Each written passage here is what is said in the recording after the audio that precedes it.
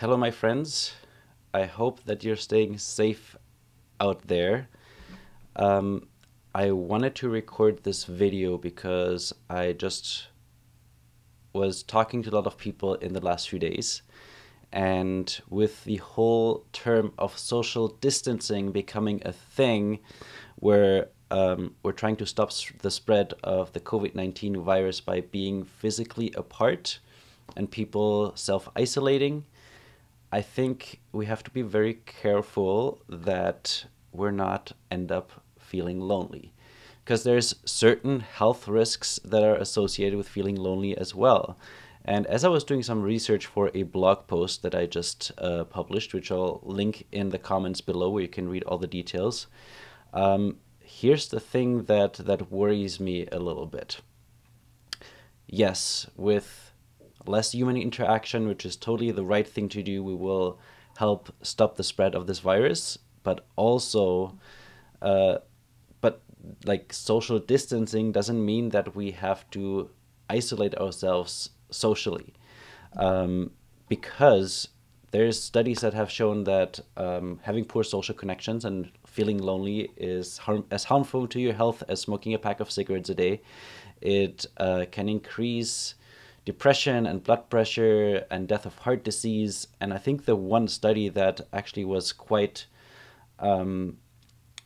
important to look at right now is they say if you feel lonely, if you experience loneliness and isolation, it can weaken your immune system because your body is in this constant flight or fight mode and it starts producing a lot of stress hormones, and that will actually weaken your immune system, and therefore you will be not as well able to fight a virus if you actually get sick. So I created this blog post with just a couple of ideas of things that you can do if you're by yourself, if you're self-isolating yourself, if you're sitting at home. How can we use technology to actually connect with each other a little bit more? And for the last few years, I've been saying this over and over. I actually think that our smartphones are a big barrier in helping us connect because they are a big distraction. Having the notifications go off while you're sharing a story with someone is making them feel super unimportant and unseen. But at this time, I think we have to start looking at how can we leverage technology in helping us still invest in human connections. So here is 5 tips that I want to share with you that I just wrote in my blog post to help you create more human interactions. First of all, send more audio and video messages. It's so easy to use things like Facebook Messenger or WhatsApp to quickly send an audio or a video message, and it's so much more personal than just writing a text message. And I even invite you, like with all of those ideas, see how you can make them more fun. Fun and humor is a way that we really need to use right now to make people kind of get their minds off the whole panic mode and remember that we're all human. Like we'll be able to conquer this will go away, but we can't just be in this constant panic mode. And humor and play is a great tool to help us get through that. So have a look at all the Facebook Messenger filters of putting cats on your head and adding different things to your eyes, and when you open your mouth, like a rose comes flying in. Use those filters and have fun with it. Send messages to your friends. That's the first one. The second one is set up more FaceTime dates. So you can send messages, or you could actually do something live. And instead of just having a live video call, which I think we're all pretty used to, again, I invite you, how can we make this more fun? Can you combine the video call with a fun activity? Like, could you be watching a movie together or a Netflix show? Could you be cooking together and having lunch together? So I was actually thinking of, for my lunch break today, I will just open up a Zoom video conference and just see if anybody's there who wants to have lunch with me, so I don't have to have lunch by myself. Think of different ways to get more creative. Another thing I'll be doing more is using my Ask Deep Questions cards to just facilitate some conversations virtually. Which brings me to the third point, which is all about hosting your own virtual events. And again, I made a list of the things that are probably the most fun and things that I will be doing myself in the next few weeks, which is, some of you might even remember, I used to host these virtual dance parties. They would be 3 minutes long, they would last one song, and people would just get on, again, a Zoom video conference call, and people would just be dancing in front of their screens for like 3 minutes, for the duration of a song. It was a ton of fun, and it made me think, well, what if we could do like a virtual lip sync battle or a virtual karaoke night, virtual charades or games night? Like, you can get super creative with these tools. And I actually just found out that with Zoom, you can create all these breakout rooms. And I'm super, super excited, and I'll be sharing more about how to use that in the next week or so. I'm super excited to host some virtual events and try to recreate the types of environments that I have at my physical live events. Number 4 is, now a lot of people who are working from home or might be not going out anymore, you might have some extra time on your hands. So why not start reading one of the books that you have on the stack of things, of books on your bookshelf, and start a book club, or pick up a new skill through an online course and get a bunch of friends to join you and hold each other accountable.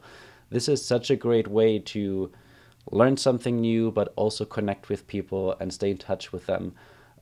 There's also other things, like my friend Eline is doing these deep work sprints where you can virtually co-work with other entrepreneurs. My friends April and Gary have the Accountability Success Circle, which is all around accountability, and it's this whole online community.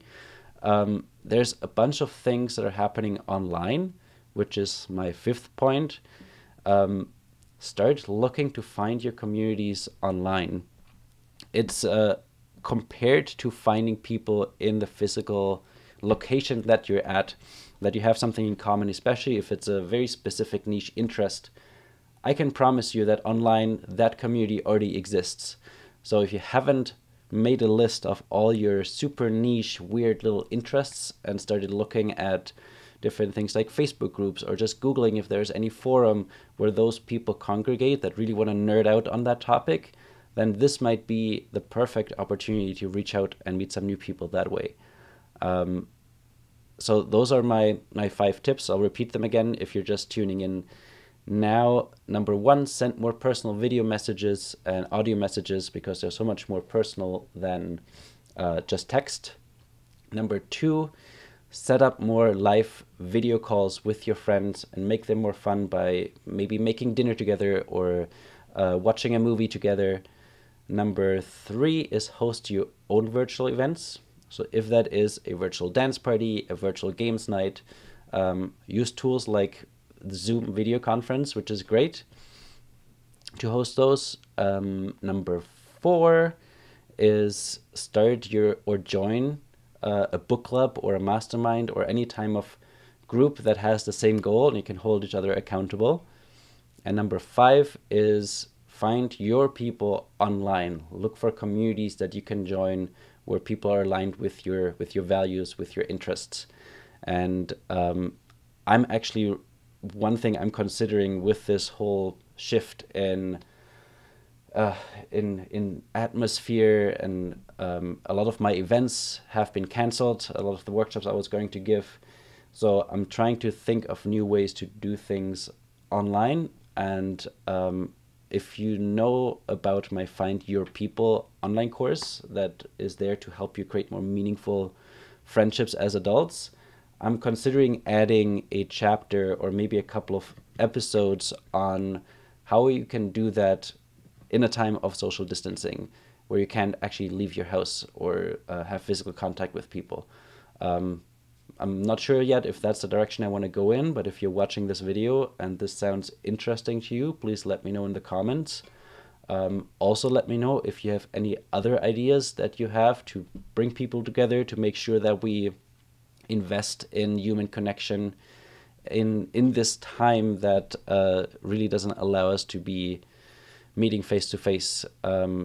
yeah, please let me know in the comments. And lastly, I want to say that now is the time where more than ever we need to be kind to each other. Everybody is dealing with this challenge in their own way. So if you're experiencing these feelings of panic come up, make sure that you reach out.